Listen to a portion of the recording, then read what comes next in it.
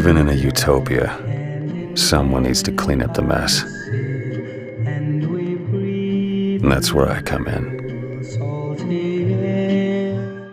We're returning to Rapture with the DLC, but it's a whole new Rapture. It's really not, it's not the same dark and claustrophobic space as it was in Bio 1. And that was sort of a really fun process to be a part of, in that we're reimagining Rapture, but we're giving it a whole new character. It's got this luxurious, gleaming finish to everything. It's alive with people and lighting. So it's something that the player will recognize, but it's kind of a whole new spin on it.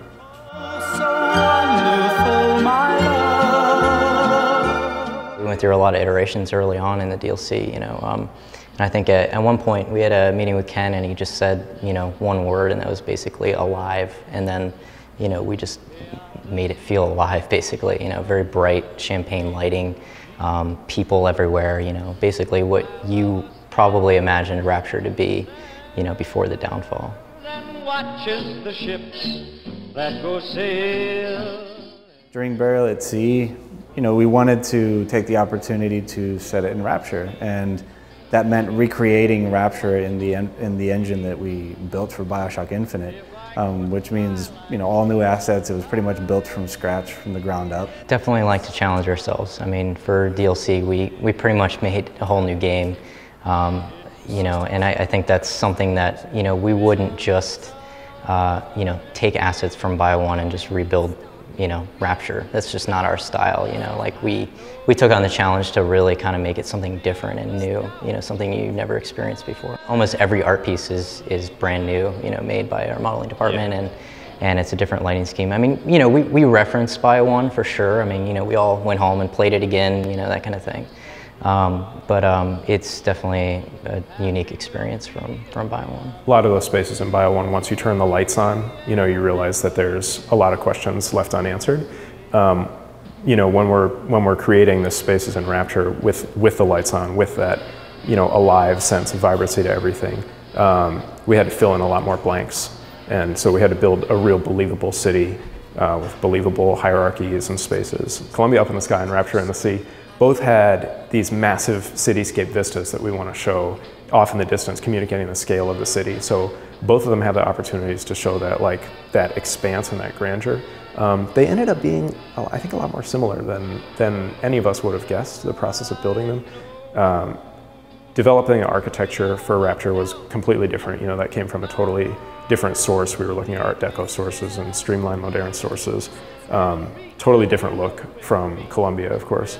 But in the end, the process of concepting that stuff and building it out and creating those spaces ended up being pretty similar.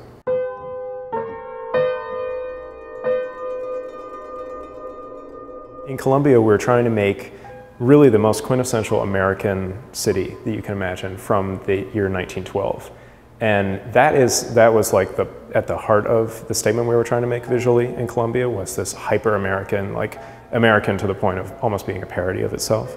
And then also to set the whole thing floating up in the sky. Perfectly American, 4th of July summer day was the goal.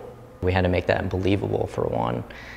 That was definitely a challenge. I mean, how do you sell a city floating in the sky? That was a big question that we dealt with on a regular basis. Doing tons of period research, always going back to the source, seeing what did American cities actually look like back in that time period, trying to pull in iconic elements from those that the player would recognize and make an association with. Research the World's Fair. That was a big reference point for us. The book, The Devil in the White City, was a big inspiration to us as well. Anything that you hear an NPC say in dialogue, or stuff that you're reading or listening to an audio log of, should be mirrored in the environment at the same time visually, so that all of those paths of inputs we have to the player are leading towards the same goal, story goal.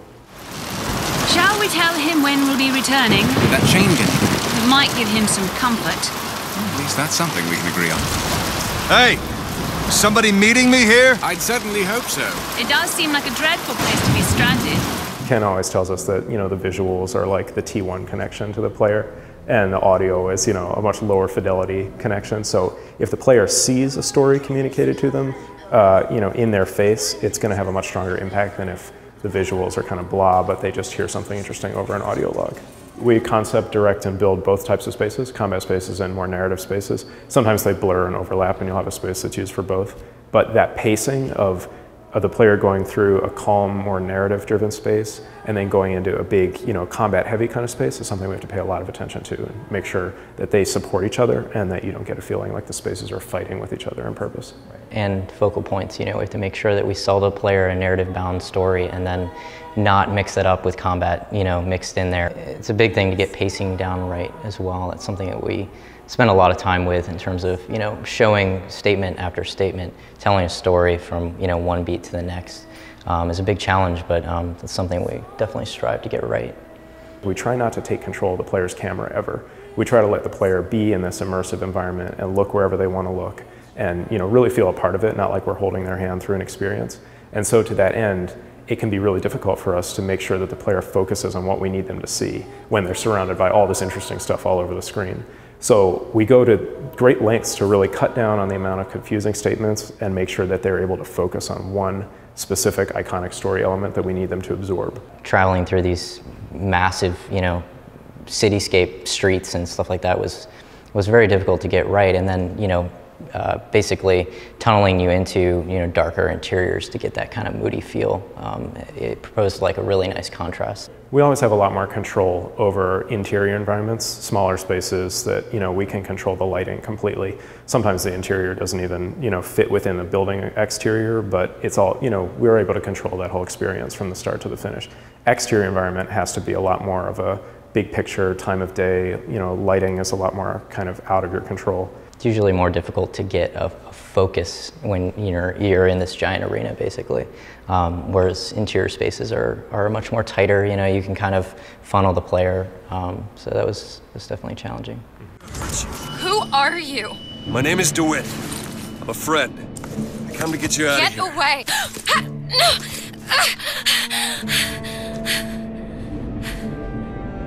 Are you real? You have a character that you're with 100% of the time, and because she's human, she has to be represented at every step of the way in such a way that doesn't destroy your belief in that she is actually human. Everybody is an expert at human behavior, and the minute somebody does something strange, especially a character that you're supposed to have emotions for, it can destroy that illusion, so you have to be very careful about what you're presenting to the player at any given time. Ken worked with Courtney Draper, the voice actress. A lot of times you can really feel the read, what were Courtney and Ken doing in the audio booth when this recording was happening, and what's the energy and where are we going with this. You get a sense of where the scene's going before you really have to dig down into what the animation's going to be.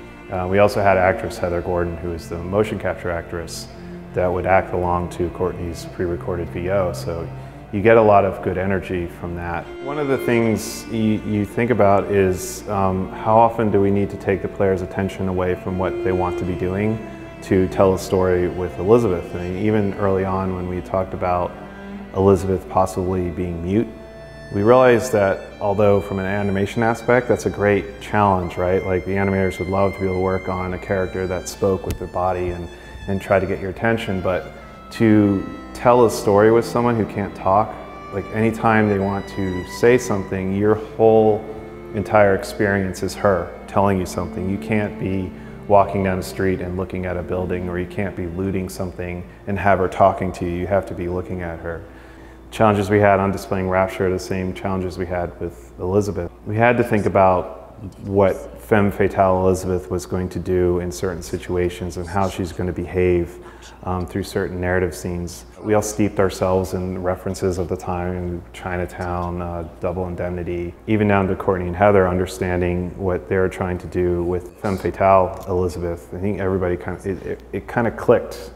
All the pieces came together, and I think if you look at the first introductory scene that we did, you can see all those pieces coming together when the player meets Elizabeth again. To create an experience that felt like Rapture Before the Fall in terms of the story we were trying to tell, in terms of the environments we were building, but also there's the gameplay aspect of it.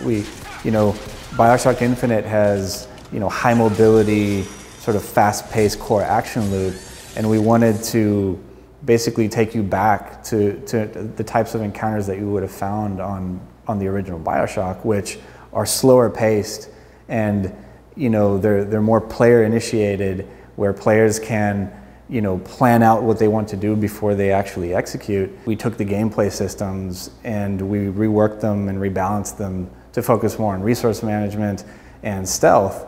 The gameplay encounters are a callback to the experience that you had in the original Bioshock, but using the systems that we built for Bioshock Infinite. We kind of had to theme the skylines. We wanted it as a gameplay element, and so we came up with the idea of making it pneumo lines, basically, where mail traffic and whatnot would travel through Rapture, and that's kind of how we themed it. And it seemed to fit pretty well in the Bioshock universe. I mean, as with everything else that we integrated, it was a tool that we built for Bioshock Infinite, and that we wanted it to play a role here in Rapture. We wanted to integrate it in a way that felt natural within the environment, and but still offered that layer of tactical choice for players when they were approaching an encounter, which have a very different feel this time. This time around, you can hear enemies off in the distance, and when you enter a space, the enemies are just doing what they're doing in the world, so you have a chance to plan your attack before you engage. Tools like the trap functionality of plasmids, now they play a more important role because of the fact that you can plan before you execute. I don't want to spoil the story for the fans, but there's a reason why this environment is separate, why the characters that are trapped in that environment are there, and there are things that have happened to them. I'm not going to spoil anything, but there's a couple fun dialogue items about constants and variables between different universes. What we wanted to do was justice by what Rapture was like, what the vision of Rapture before the fall would be like, and representing that in a way that fans, I think, can be really excited about. Where are you taking me? When's the last time you saw Sally? What? She was taken from you, wasn't she? How do you know this? She was taken, down at Surprise. You were playing the tables and... She disappeared. And? Cop friend of mine, Sullivan, says they found her floating in the docks. You see the body? Look. Did you see the body? This world values children, not childhood. There's a profit to be made and men who make it. I'm taking you to one of them.